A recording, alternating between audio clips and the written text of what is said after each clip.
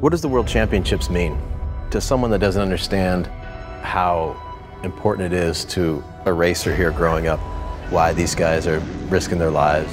The young Spaniard, Jorge Prado, rounds out the final turn. He has put those demons to rest. I knew nothing about this sport. I had heard about this sport. My son decided, Dad, I want to race. Explain how you came to the decision that you were going to support your son in this. And Paul Jonas on the Red Bull KTM makes it 6 out of 6 in 2018. Tell me about the season so far. How far behind are you? Here you are, someone from Latvia, no motocross history, no hero from Latvia that you could look up to. Did that ever mess with your confidence?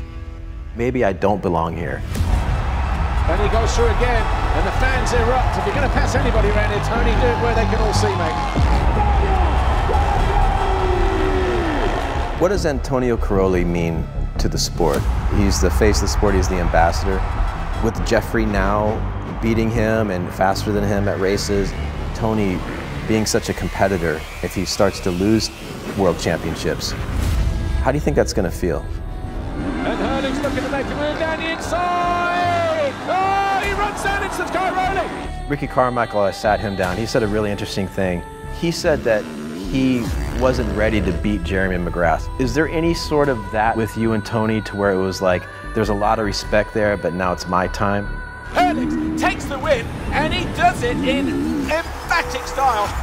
Is that the turning of the tide right there? Have you done enough in this sport? If you walked away, is it enough? How many titles have you won? Is it 9?